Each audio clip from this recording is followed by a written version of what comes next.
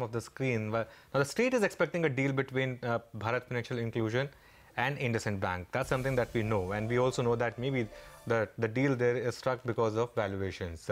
But there could be twist in the tail. CNBC TV 18 learns that now Bharat Financial has one more suitor, and that's the newly listed RBL Bank.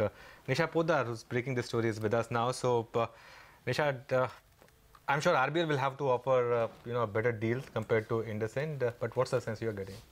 So sources with direct knowledge here, Anuj, have suggested to CNBC TV 18 that RBL Bank has thrown its hat in the ring for a deal with Bharat Financial Inclusion. Now, of course, we know that, and the street is expecting that there is an imminent deal between IndusInd Bank as well as Bharat Financial Inclusion, where IndusInd Bank is looking at acquiring Bharat Financial by way of a merger. Now, while those negotiations had been going on, sources with direct knowledge share with us that RBL Bank has really expressed interest, and Bharat Financial has even had talks to explore other opportunities with RBL Bank as well. Now, sources in the industry as well as the experts in the banking sector and NBFC sector have really shared with us that a deal between IndusInd Bank and Bharat Financial looks imminent, especially because IndusInd Bank as well as Bharat Financial already are business partners by way of business correspondence.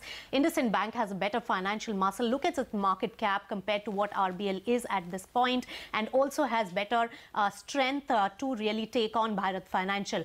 But on the other hand, what it does, the RBL Bank's entry to this particular deal does to the deal is that it increases the expectations because of the competition rising from the stakeholders of Bharat Financial. And remember, there are no promoters, there are stakeholders in Bharat Financial. So it increases as far as their expectation and their bargaining power from this deal is concerned.